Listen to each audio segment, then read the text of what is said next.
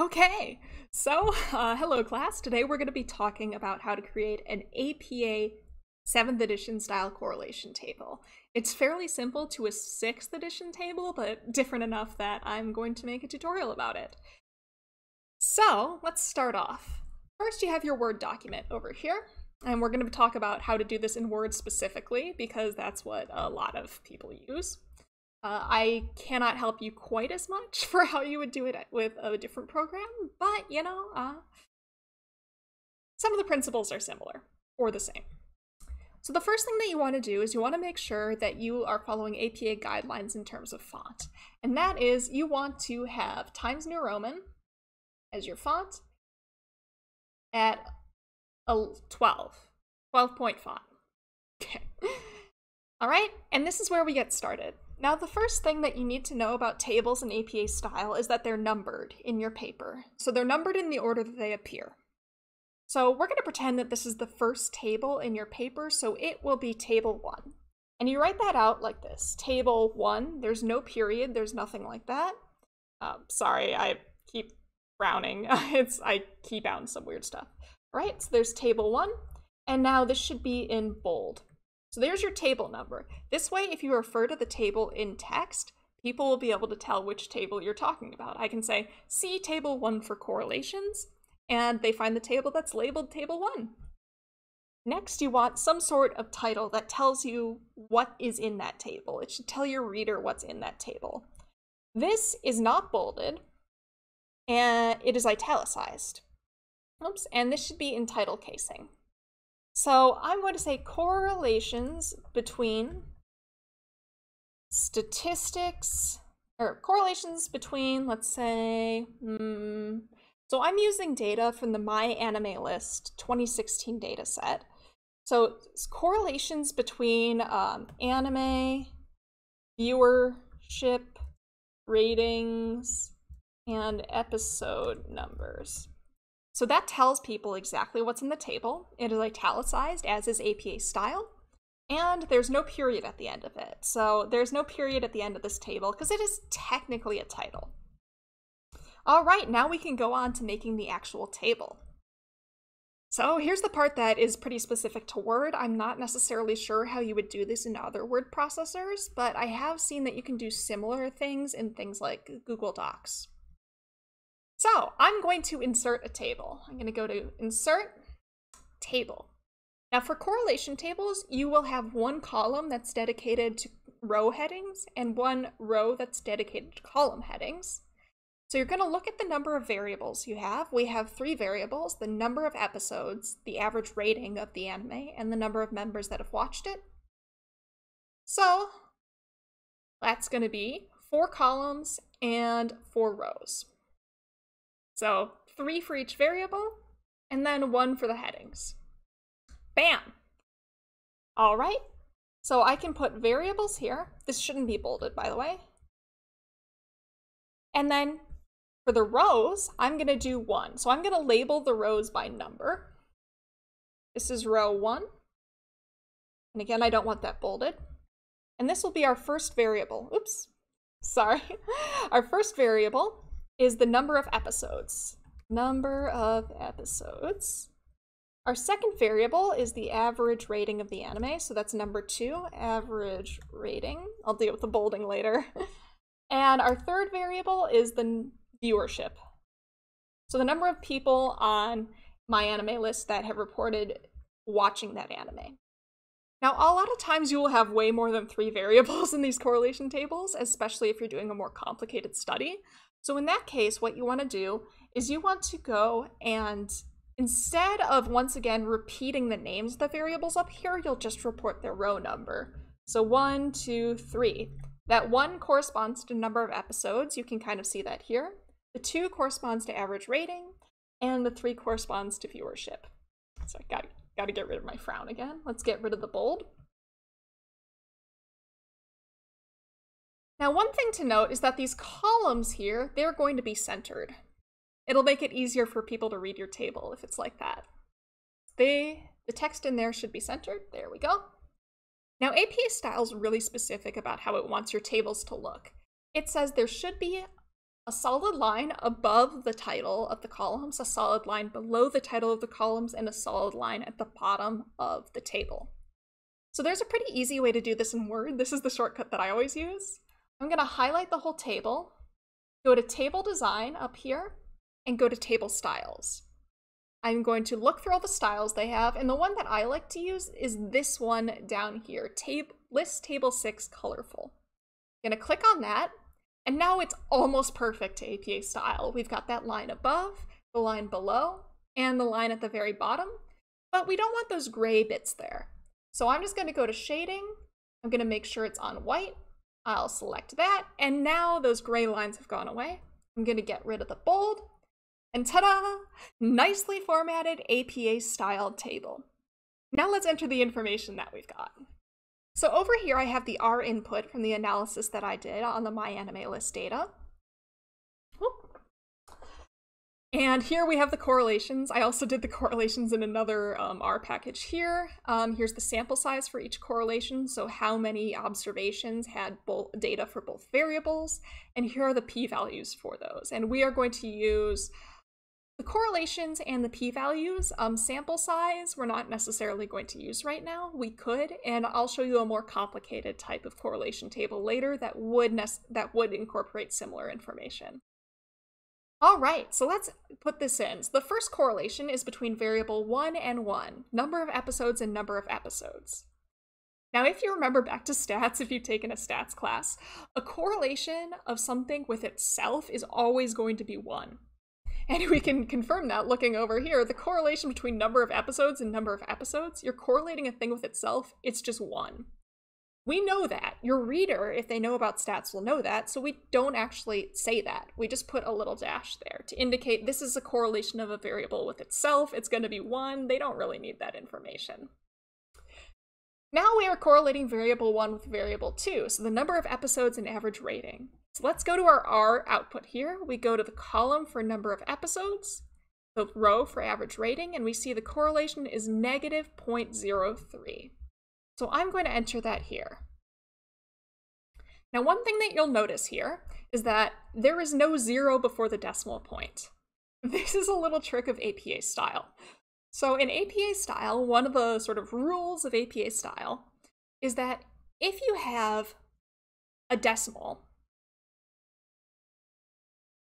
you, in some cases, will put a 0 before that decimal, in some cases you won't. Correlations, you do not put the 0 in front of the decimal. What's the reasoning behind that? Well, APA style says you put the 0 before the decimal if the number could theoretically be further from 0 than 1. So if it can be greater than +1 or less than -1, you put a 0 in front of that decimal. Correlations, however, can never be greater than +1 or less than -1. It's mathematically impossible, and just conceptually, that's not a thing to do. It's always between 1 and -1. APA style says for numbers that can only be between -1 and 1, we don't put a 0 in front of the decimal place, and that's why I'm not putting a 0 in front of the decimal place. This also applies to things like p-values and r-squared. Doesn't apply to things like, say, Cohen's d or means and standard deviations. All right. So that's 1 in. Now let's look at the correlation between number of episodes and viewership. If I go over here, I can see that's negative 0.05, so I'm going to put that in. Again, no 0 before the decimal point. Now let's go to column 2.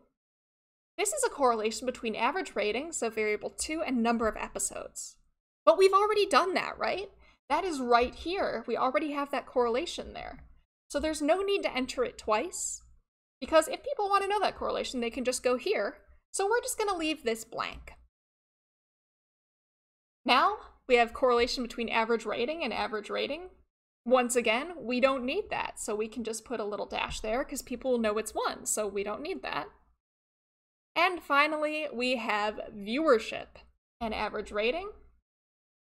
So we can do that. So average rating and viewership. Here we have number watched and average rating. So, oh, I got this wrong. This is viewership and number of episodes, sorry. Yeah, no, I got that right. Okay, so we have number of episodes and average rating, number of episodes and viewership. The last one that we need is viewership and average rating. So if we look here, average rating and viewership has a correlation of 0.48. And over here, we have the correlation between viewership and viewership. Again, we don't need that. Now, because this last column doesn't provide us any additional information, what a lot of people will do, and you can do too, is you can just straight up get rid of that column. It doesn't tell us anything useful. So there is a very simple APA 7th edition correlation table. Now, one nice thing that a lot of people have been doing lately, and I've gotten in the habit of doing lately, is they create a slightly more complicated correlation table that includes some additional information, and I'm going to show you how to do that now. So this is a correlation. Oh, I forgot one thing. My bad. We need to include p-values so we can tell people if these things are significant. And that's where this comes in.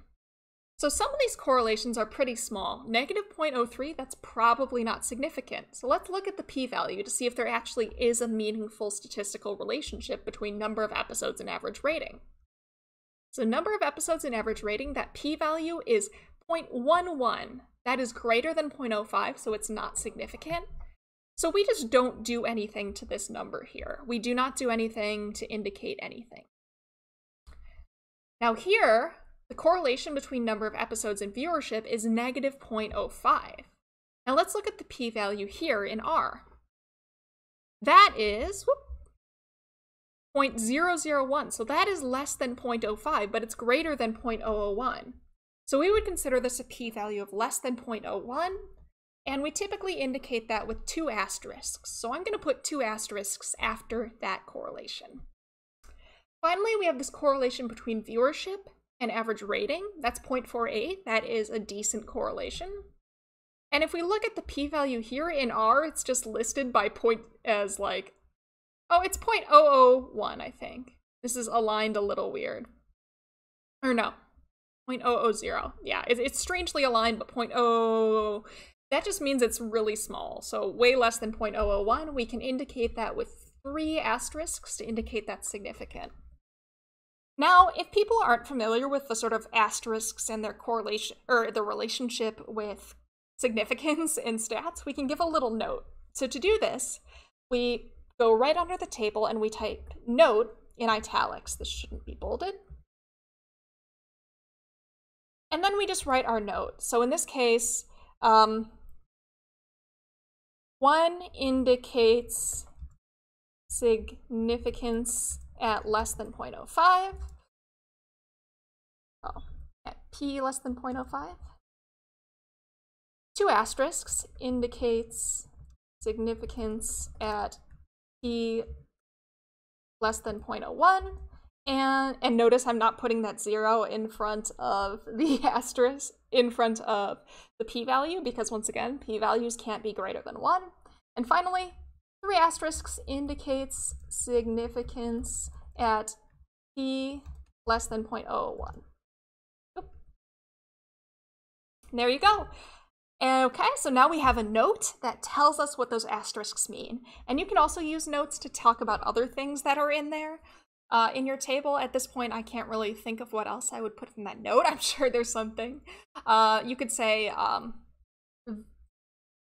these correlations do not change if you exclude data from whatever.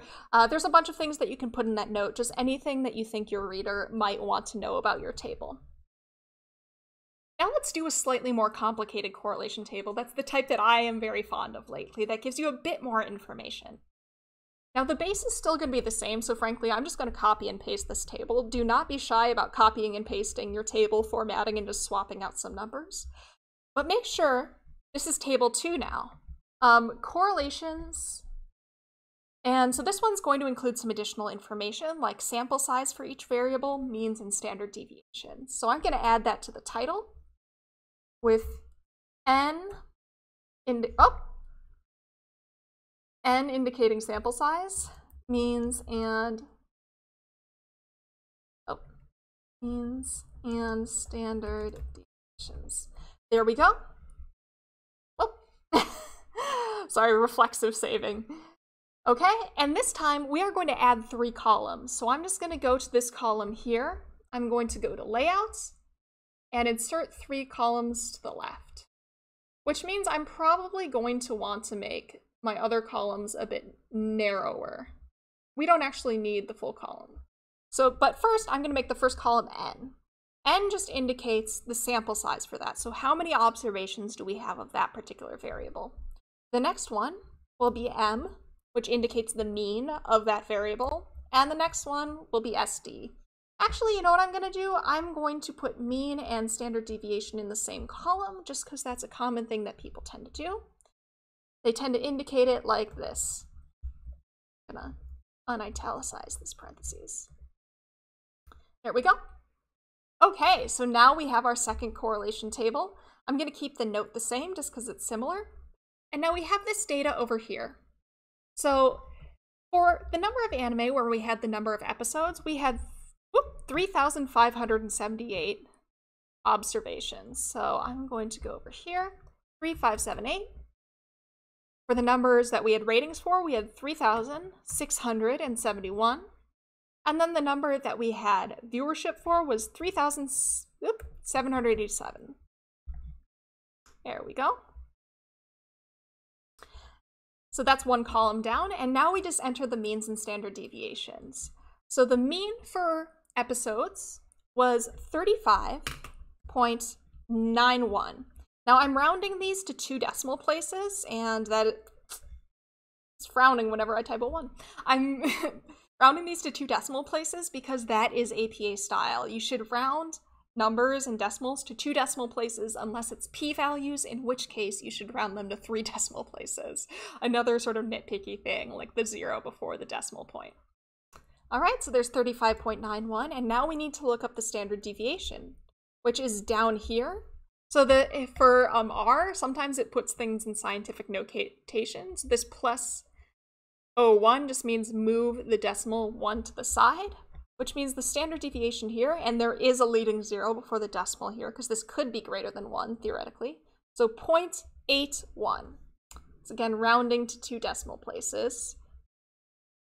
Next, our average rating, the average there is 6.90. And yes, you do need to put that, you do need to put that O at the end of it. You do need to indicate that, to indicate you are going to 2 decimals, even if it's just a 0 there. And then the standard deviation here, once again, we've got that rather annoying, oh, sorry, that was a plus. So this is actually, remove the decimal 1 to the right. So that was 80.64. That's a big standard deviation. I remember that from the video that I did. Okay. Sorry, my computer is a little upset. Now here's the standard deviation for rating. It looks like we move the decimal to the left here, so 0.86. And finally, the mean for members is 42,683, 683.66, with a standard deviation of plus 04. Goodness, I'm gonna have to adjust these. Come on. Why don't you love me? Yes, there you go. Thank you. Okay, so that is 8. Shift that 4 over. 1, 2. So that's, shift that 4 over. So 1, 2, 3, 4. 89,121.01. Bam! There you go. There is your slightly more complicated APA-style correlation table that also includes information on sample size, mean, and standard deviation of each variable. If you have any questions, comments, or concerns, please feel free to leave them in the comments section, and I am happy to help you. But here you go. We have are 2 APA-style correlation tables, one that's a bit more bare bones, and another that has a bit more information. I hope you enjoyed, and take care. If there's something that you'd like me to cover next, please feel free to leave that in the comments as well, and I shall do so. Bye!